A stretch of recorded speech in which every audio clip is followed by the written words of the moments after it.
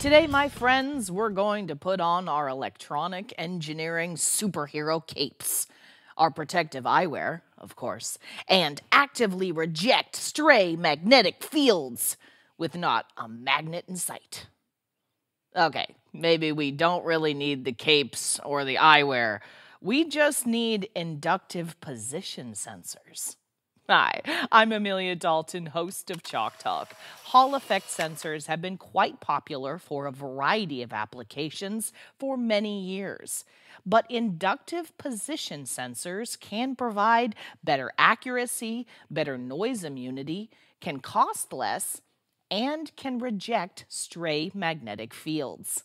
In this episode of Chalk Talk, Mark Smith from Microchip and I examine the multitude of benefits that inductive position sensors can bring to automotive, robotic, and industrial applications.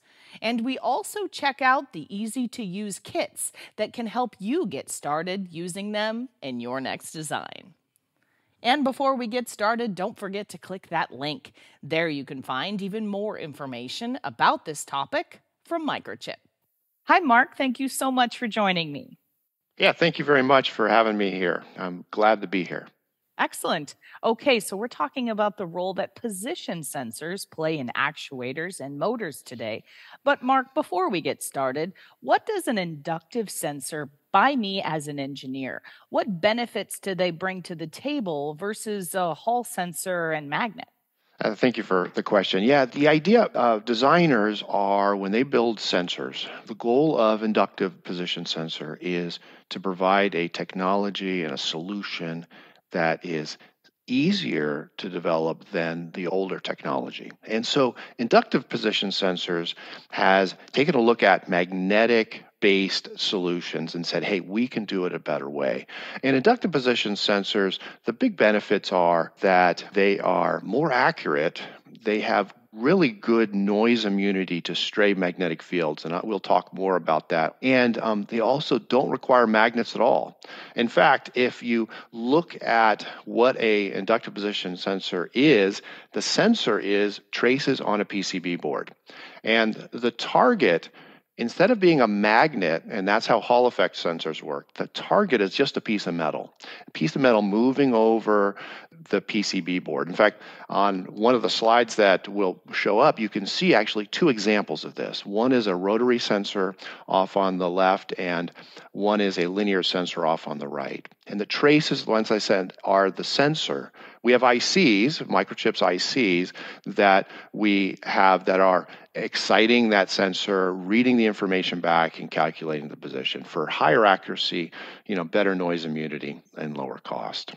And what we do is Microchip, we want to sell you the ICs. We will help you with those PCB layouts.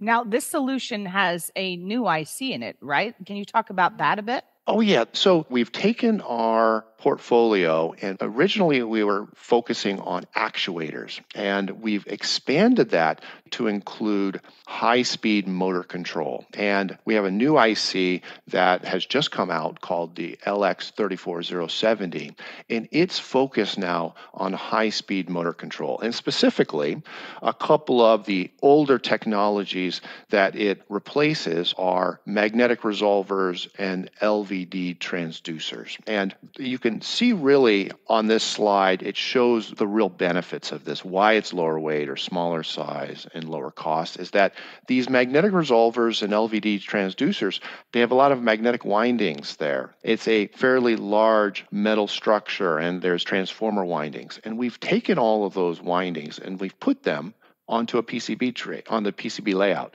So a much lighter weight solutions. It also is really flexible in its application. We can have end-of-shaft solutions. We can have what we call arc sensor, side-of-shaft solutions, or through-hole shaft solutions. So it's really improving these older technologies. Excellent. Now, Mark, what kind of applications would these inductive position sensors be a good fit for?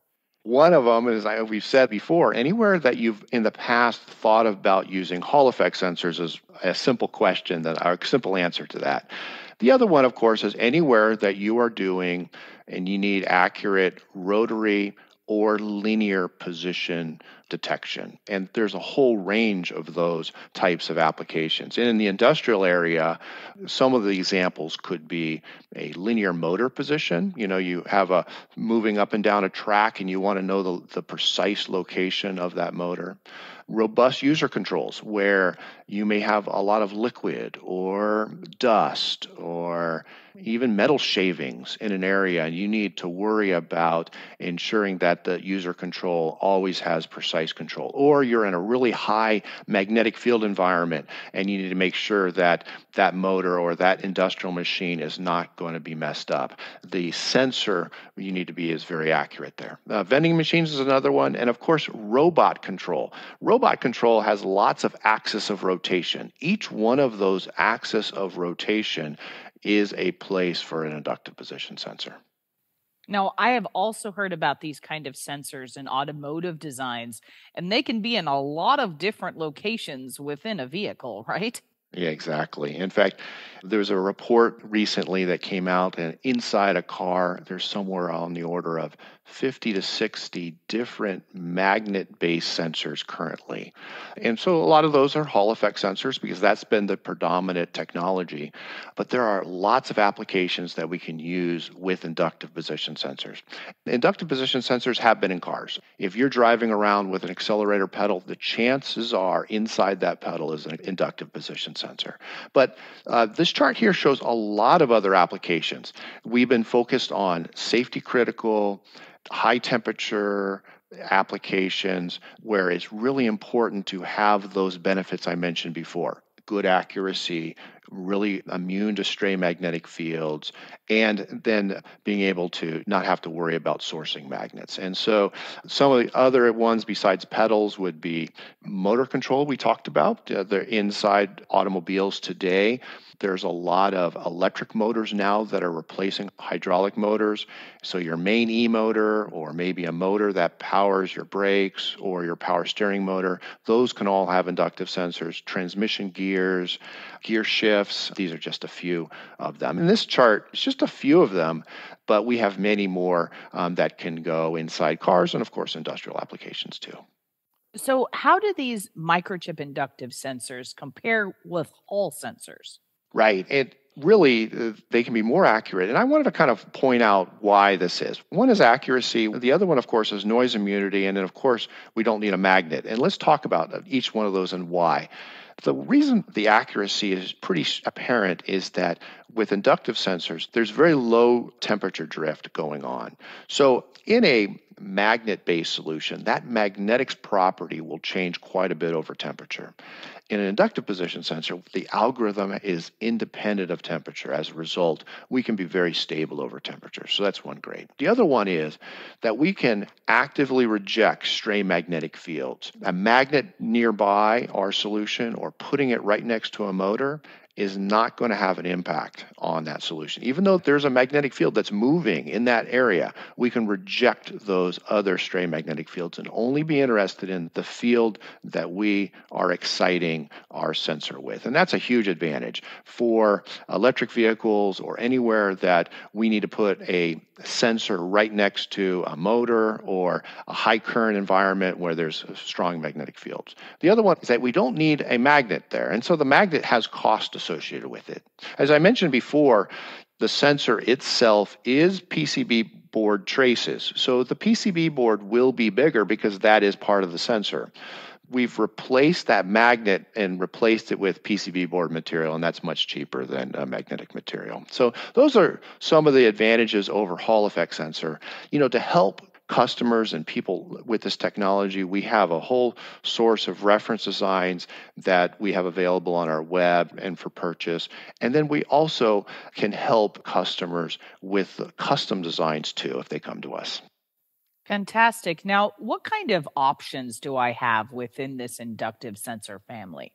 So our new device, our LX34070, as I mentioned before, expanded our capabilities into motor control.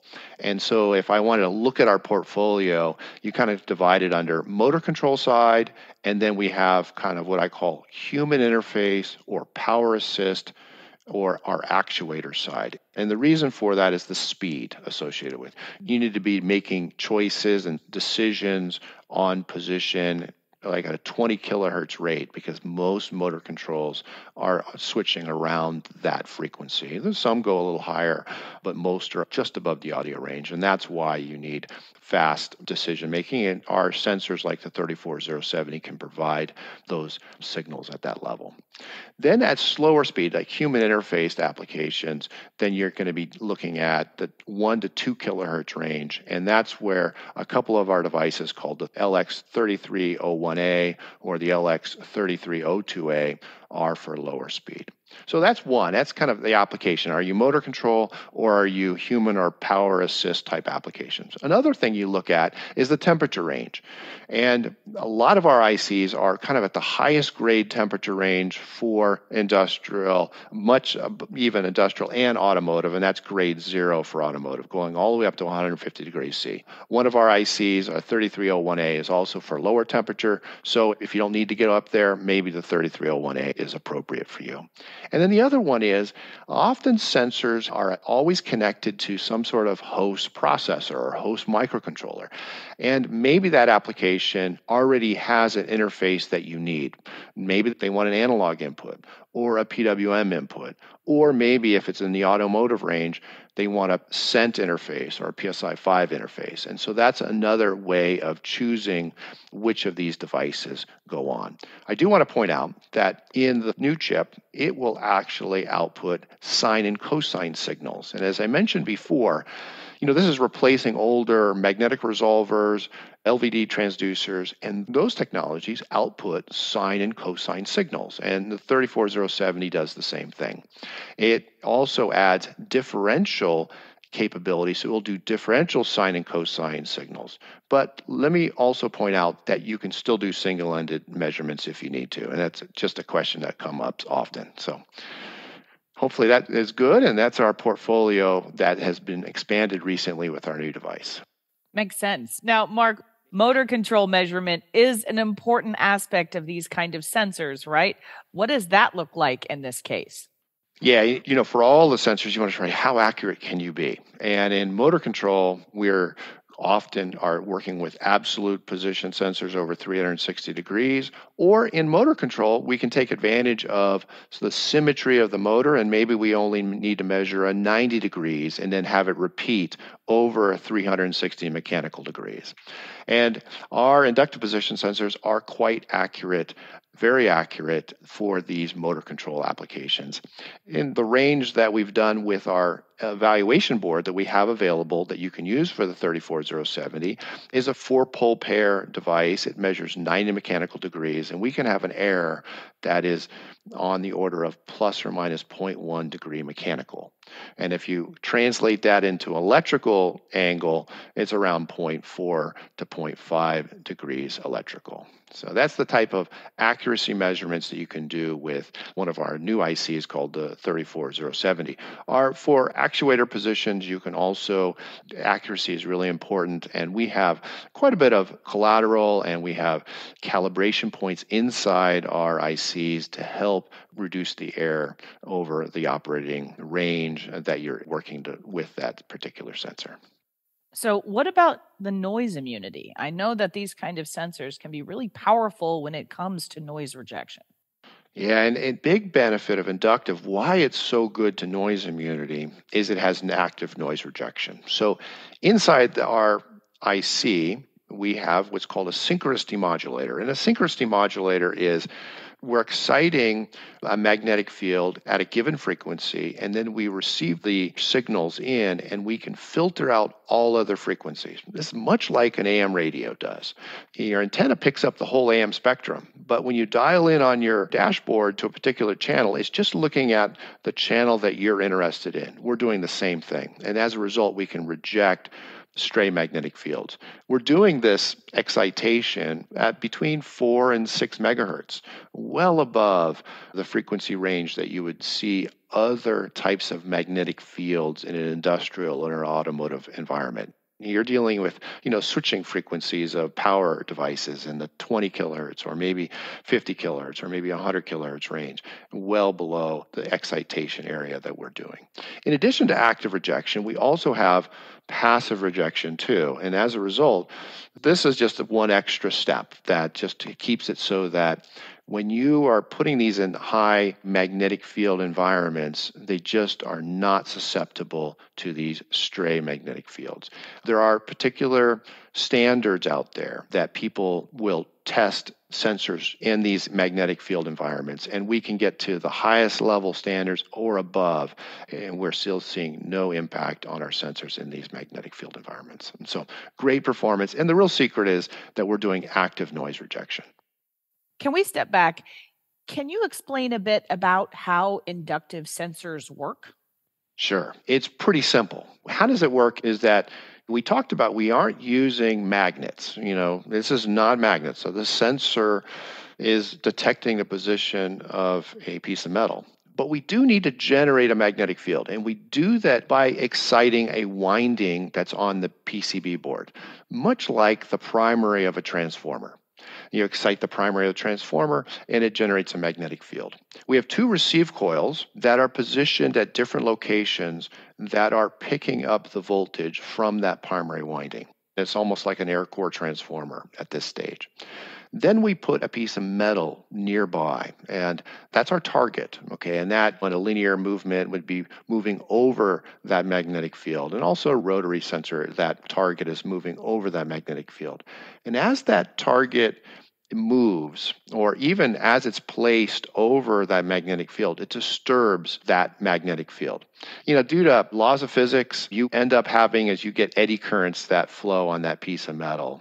And those eddy currents that are flowing actually in a circle, they will actually generate also a magnetic field. It's like we generate a magnetic field, the target generates a magnetic field, but it generates a field to cancel out everything. So wherever the simple explanation is, wherever that target is, the magnetic field has dropped to zero. And as a result, the two receive coils that are different geometric locations will detect different voltages. And we take the ratio of those two voltages, and that ratio is a one-to-one relationship with the position of the target. And that's the simple explanation. There is a few other things that go on, but really at a high level, this is what we're doing to make the inductive sensors work. To show you an example of a 360-degree sensor, just to kind of show how all this fits together. And on the screen here, you can see traces from the primary winding and our two receive coil windings.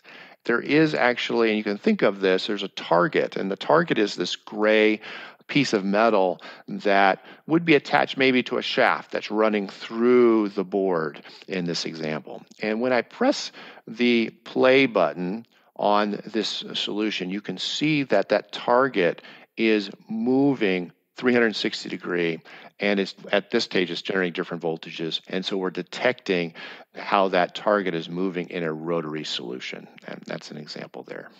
Okay, so Mark, if my audience is interested in trying out one of these sensors, do you guys have any kits to get them started? Yeah, our focus is how do we make sensor development as easy and straightforward as possible, and using newer technologies, replacing some older ones to take advantage of these advantages and benefits I pointed out. We have pro kits, but I really like our nano kits that have come out. We have a couple of nano kits. One is a 50 millimeter long linear sensor as one kit, and another one is a 180 degree rotary sensor kit.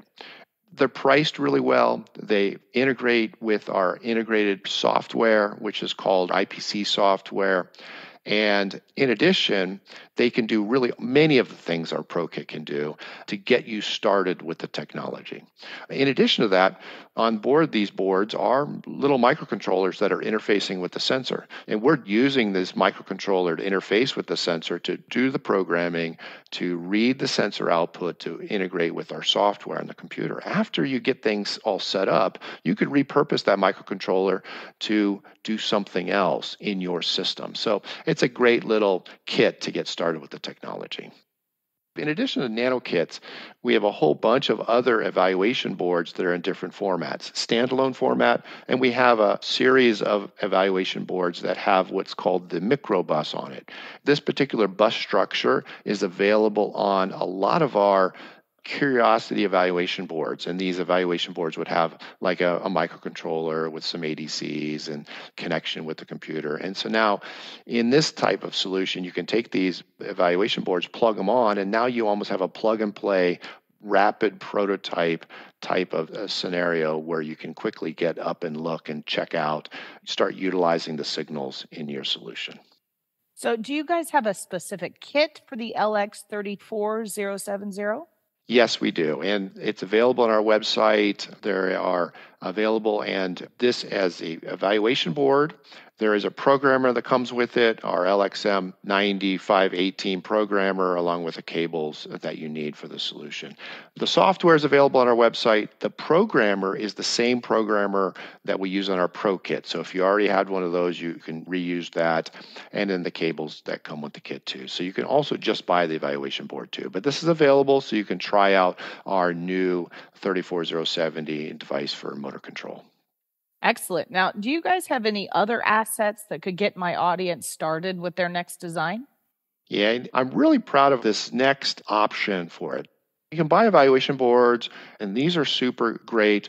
There are a lot of do-it-yourself people that, hey, just want to look at the PCB trace. They want to look at the layout. They want an example of putting it on their board right away. We have an option where you can download sensor designs right from our website. And there are 8 of the designs right now up there, and you can download these. They range from rotary sensors, 180 degree, 360 degree, to linear sensors, all the way up that range from somewhere on the order of 50 millimeters up to 200 millimeters. And these are plug and play design solutions. You download the layout, you can put it into your project on your PCB board. You can order a particular variant of the LX3302A QPW. Now, the 3302A, I mentioned it before, it has custom calibration capability in it. The Dash Easy version of this IC is specifically designed for these particular sensors. So you just can order that part with that already pre-programmed. You can put it on the board, and now you have a design. There's no calibration. You don't have to read the data sheet. You just have to plug your microcontroller into one of the outputs that's listed on the layout, either analog output, PWM output, or sent output, and you can start reading information right from the sensor. Great way to get started. You can also look at how the traces are so that you could scale these designs to make them a little bit bigger if you need to. You can copy and do a simple scaling, or give you an idea to come to us so we can help you with some custom designs. So these are available, and it's a great source for you to get started with it. Excellent. Now, what steps would you recommend taking for my audience to get started with their next design? The best place is to go to our design center right on our website. This design center really outlines all of the Pro kits, the Nano kits, the evaluation boards that are available. It has our software. It has those solutions that you can download. It will have links to all our devices. And there's also videos on there to help you get started with any of the software in really each step of the way as you are trying out the technology. In addition to that, if you are looking at the designs and the evaluation board and these downloadable designs, and you're saying, my particular application does need a little bit different than what's available here, I encourage you also to reach out to Microchip, and we can help with, modifying or giving you a custom PCB layout that would interface with RICs for your particular application. Excellent. Thank you so much for joining me today, Mark. Thank you. And before we go, you didn't forget to click that link, did you? There you can find even more information about this topic from Microchip. For Chalk Talks, I'm Amelia Dalton from eejournal.com. For more Chalk Talks, head on over to the Chalk Talks section of EE Journal. You can't miss it, it's right across the top. Or head on over to YouTube, youtube.com/EE Journal.